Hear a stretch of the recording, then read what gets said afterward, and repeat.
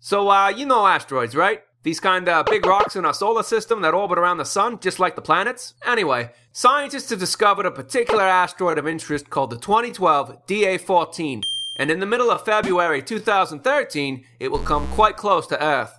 Of course, if you are watching this after that date, it will have already passed us. Hopefully. I say hopefully because for a while there, it looked like it would collide with Earth, and there's still a small chance that it does. It's now supposed to miss by about 21,000 miles, which seems like a lot, but in space terms, that's pretty close. Close enough to actually pass inside our satellites, and therefore also close enough to potentially get pulled in by Earth's gravity.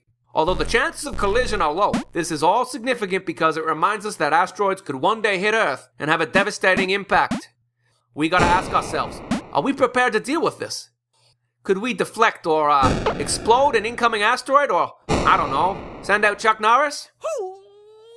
With the 2012 DA14, hopefully we won't have to answer that question. We can just use this unique opportunity to study it in detail, to learn more about asteroids in general, you know, just in case.